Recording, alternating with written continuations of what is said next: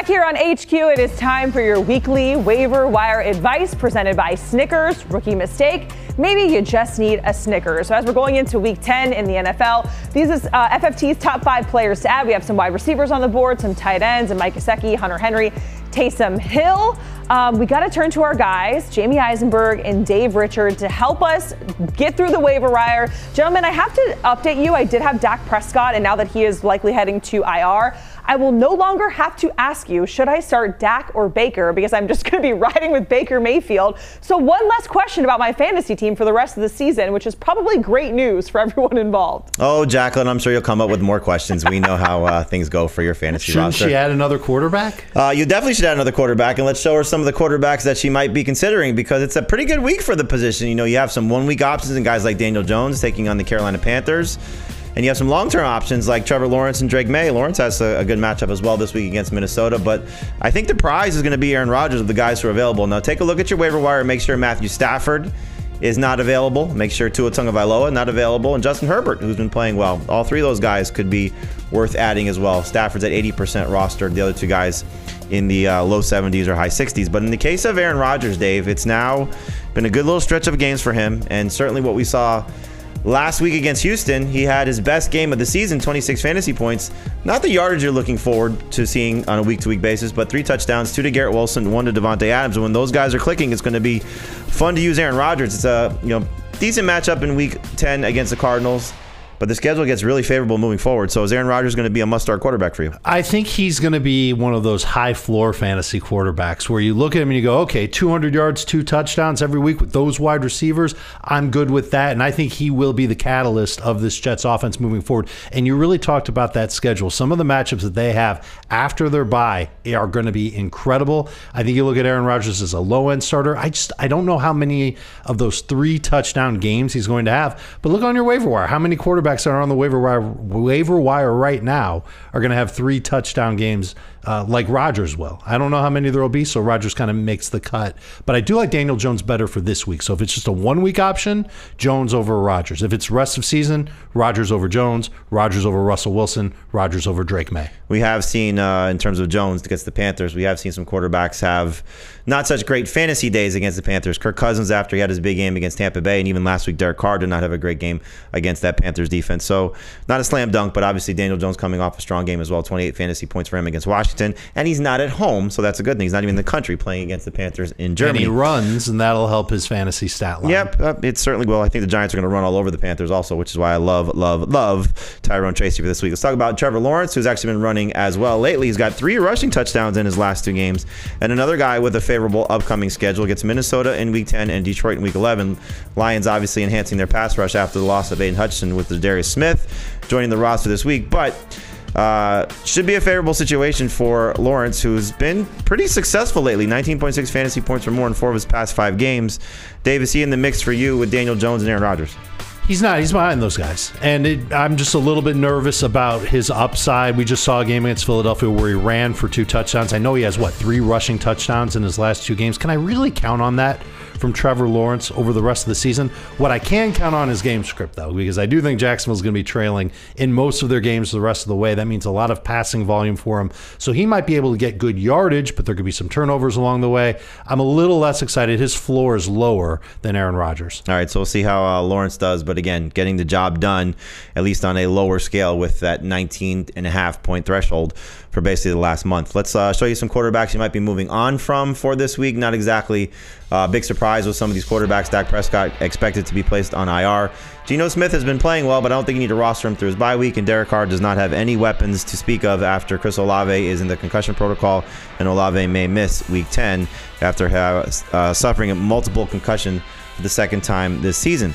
Let's talk about the running backs here to add. And usually we say this is a position of priority, and you want to go out and get as many running backs as you possibly can to help your roster. But this is a list of really a lot of handcuffs, Dave. When you talk about the guy at the top, Isaac Guerrero, we'll talk about in a second. But you have really on the right side of the list, you got Blake Corum, Kamani Vidal, Trey Benson, Kenneth Gainwell, Cam Akers, Keaton Mitchell. All these guys could be handcuffs or lottery tickets at some point during the season. You could throw Roshan Johnson on the list as well, following the trade of Khalil Herbert to Cincinnati. And Herbert is a handcuff to keep an eye on as well because Zach Moss not expected to play for the rest of the season. In terms of Guerendo, the reason I have him listed at the top is we are expecting, we're hoping, we're excited to see Christian McCaffrey back on the field, and Jordan Mason is expected to play. But as we know with injuries, there is no guarantee. And I'll give you a couple examples. Last week, we said go add Tyjae Spears, and Tony Pollard missed practice all week. And we got to Sunday, or maybe even Friday, and most of my leagues, analyst leagues, our leagues at CBS, home leagues, whatever you want to call them, everybody's scrambling to get Julius Chestnut. That's the rush to get a potential starting running back on a team. Of course. Then you get to Sunday, and Brian Robinson is ruled inactive, and everybody's running to get Jeremy McNichols.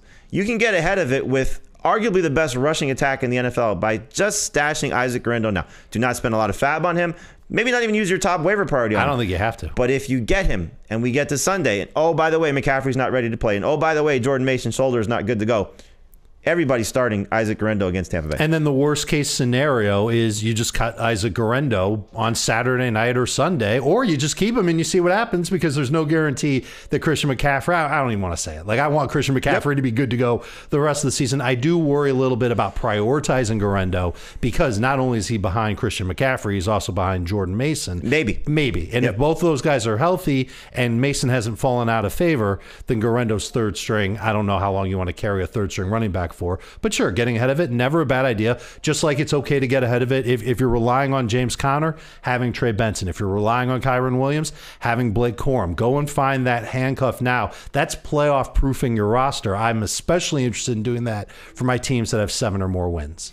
Running backs that you're moving on from for this week, again, not the most names that you wouldn't expect to be dropping. Zach Moss expected to be done for the season. Devin Singletary going into a bye week in week 11, clearly behind Tyrone Tracy. Gibson's barely touched the ball for the last 3 weeks. Jerome Ford's going into a bye, and we know Nick Chubb is back. And Ty Chandler has been passed by Cam Akers, who is the handcuffed to target in Minnesota. Let's talk about the wide receivers to add here, and there are a lot of interesting names on this list. And again, similar to quarterbacks, make sure that Cedric Tillman is not available. Juwan Jennings not available. Jerry Jeudy, Rome Odunze, a lot of guys that are headed in the right direction or just playing well right now. Get those guys, for the most part, ahead of this list. But Quentin Johnston, coming off his first 100-yard game, scored a touchdown after missing the 2 previous games with an injury, looking like a potential star for the Chargers as they're throwing the ball a little bit more.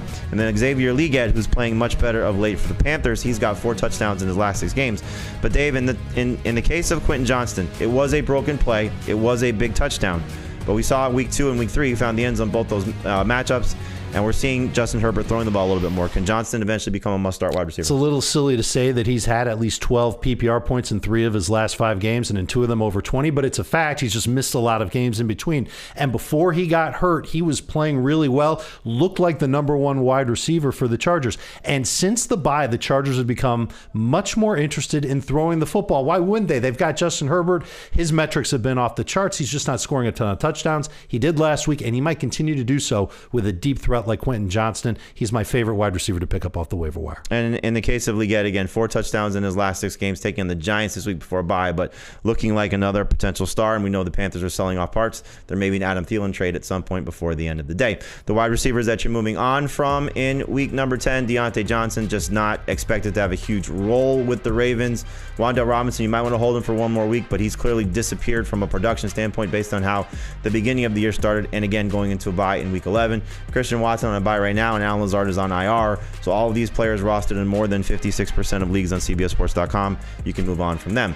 This is a fun position for week 10. We know that there was a big week for tight ends in week 8, disappointing week for tight ends in week 9. We get to week 10, and here's Mike Gesicki with a Thursday game against the Ravens. If there is no T. Higgins, he's a potential starter, top 5 type of upside. You have Hunter Henry, who's been excellent in the 4 games with Drake May, and Taysom Hill may be the second to last man standing along with Alvin Kamara in New Orleans, based on how bad the receiving core is there for the Saints. So Dave, let's start with Hunter Henry here, because again, Gesicki's on a different level. If there is no T. Higgins, you're going to start him and start him with confidence. Absolutely. 3 of 4 games that T. Higgins has missed, he's been 12.3 PPR points or more. But Hunter Henry's been in a similar range in the 4 games with Drake May. The one time that he did not get to 12 plus PPR points was that week 8 game against the Jets, where May only played a half. So is Hunter Henry just a must-start tight end rest of season as long as May's a starter? Like a low low end, especially in full PPR, and a lot of these tight ends are going to be in full PPR. And yeah, if T. Higgins practices on Tuesday or Wednesday and it looks like he's going to play against Baltimore, I'm jumping off the Gesicki bandwagon, moving right onto the Hunter Henry bandwagon, and that's one that could last the rest of the season because of how well he's connected with Drake May. May's a better thrower than Jacoby Brissett. The offense looks a lot better, and he looks like he's a top 2 target, and that's what we always look for from a tight end. If he's a top 2 target in his offense, he's someone that should minimum be on a fantasy roster, but potentially a fantasy starter, and Henry is that. Taysom Hill may be the best pass catcher for the Saints in Week 10. He may be the second best running back for the Saints in Week 10. He just scored 15 PPR points in this week's previous week's game against the Panthers in Week 9, and he did that with 4 catches and 41 yards and a rushing touchdown.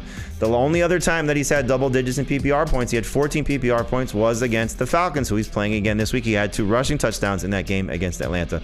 So you're just looking at him as a potential top 10 option, as certainly as long as Chris Olave is out. Tight ends that you're moving on from: Tucker Kraft is on a bye. He's just been touchdown dependent. Dallas Goedert's now missed each of the last 3 weeks with a hamstring injury. Who knows when he's going to return? And Isaiah Likely's dealing with an injury going into the Thursday game, but he has not scored a touchdown in 4 straight games, and he's just seen his production continue to disappear, especially since week number 1. Make sure you check out our Fantasy Football Today podcast wherever podcasts are found. We're helping you dominate your fantasy leagues. Scan the QR code as well. You can check us out on YouTube also. The Fantasy Football Today podcast, the best podcast in the business.